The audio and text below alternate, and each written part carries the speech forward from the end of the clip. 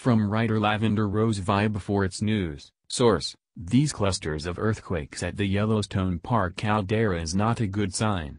Take very seriously these data points and ask yourself, would you be prepared if this blew?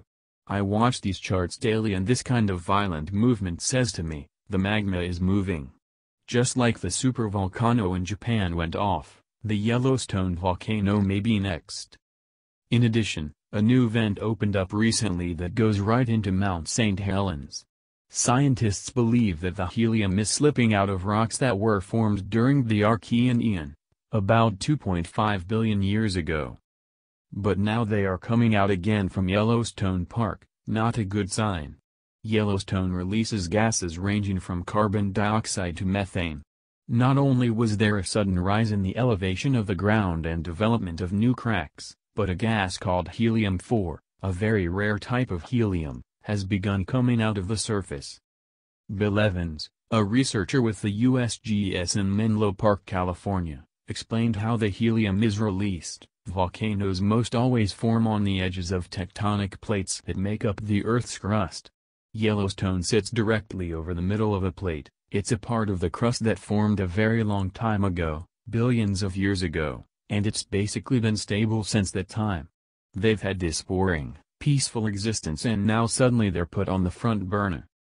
The animals and birds have been dying off and now are we all in danger? This is the chemical, helium-4, that was seen prior to many recent volcanoes erupting.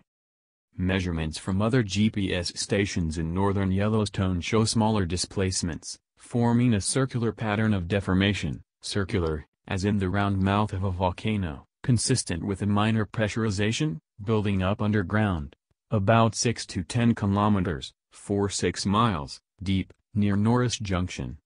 The volcanic island of El Hierro, the smallest of Spain's Canary Islands, rumbled and groaned over the course of 7 months in 2011 and 2012, gases silently percolated up through the island's soil and groundwater.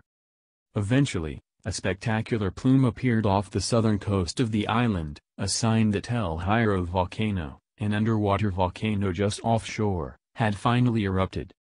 We believe that helium can anticipate the detection of magmatic movement even before those movements can be detected by seismic activity, said Eleazar Padron, a geochemist at Spain's Technological Institute for the Renewable Energies, who led the work. Researchers have been using gas emissions to forecast volcanic eruptions for at least 30 years, but they usually focus on carbon dioxide, the second most abundant gas, after water vapor, in volcanic eruptions. Helium, a noble gas, is a better candidate for tracking and forecasting eruptions, because it doesn't react with rocks or groundwater and microorganisms don't consume or produce helium. Because of these properties, helium has been considered by geochemists as an almost ideal geochemical indicator that an eruption is near.